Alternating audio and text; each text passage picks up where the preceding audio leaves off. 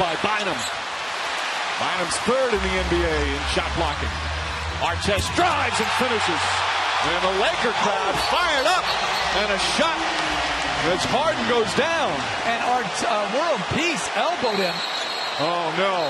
Ron Artest squaring off with Serge Ibaka. Well, World Peace, I should say, but it made reminiscent of Ron Artest. And I don't know if it was inadvertent or not, but he hit him with an incredible elbow to the head. Because I think even the Laker fans, if they saw the replay, would fully understand.